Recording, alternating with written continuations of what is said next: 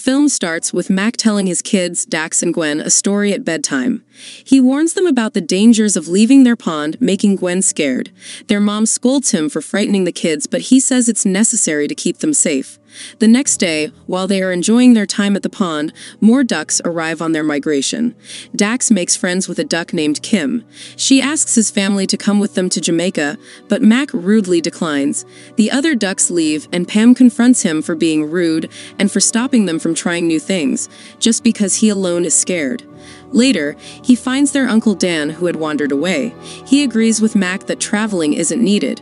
This makes him realize he might end up like Uncle Dan if he stays scared. So, he wakes the family and decides they'll go to Jamaica, making everyone happy. Gwen manages to convince Uncle Dan to go with them too. The mallards leave their pond for the first time, but get lost flying in the wrong direction. They find shelter from a storm and meet a heron named Erin and her husband, Harry. Though they feel nervous, they agree to stay the night with them. When they try to leave quietly, she stops them. They think she might eat them.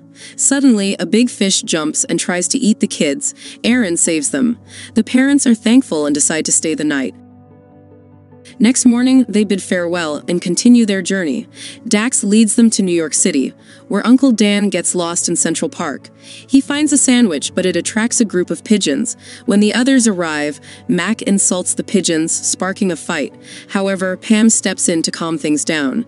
They share their story with the pigeon leader Chump, who offers to help them. She leads them to a restaurant where they meet Delroy, a beautiful parrot from Jamaica. He tells them how a chef snatched him away to keep as a pet. They find out that they can also be served as food to people here.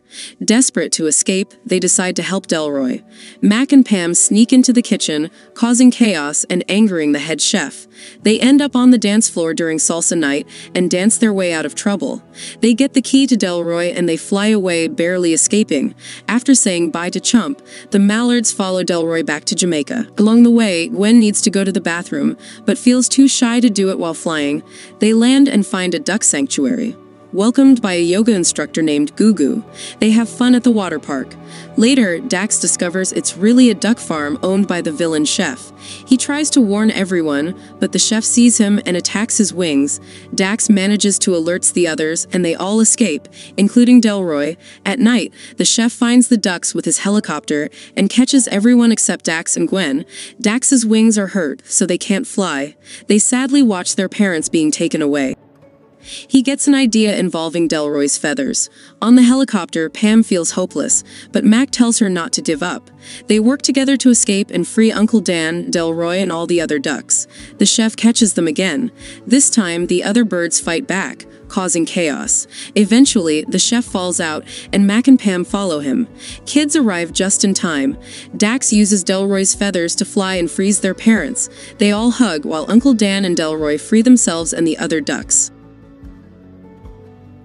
The group travels to Jamaica, attracted by the glowing water, and reaches the island, where Dax meets Kim again. Everyone enjoys a fun dance party. Later, in spring, they find some penguins who need help going back to the South Pole. Ready for another adventure, the mallards go on a trip to help them.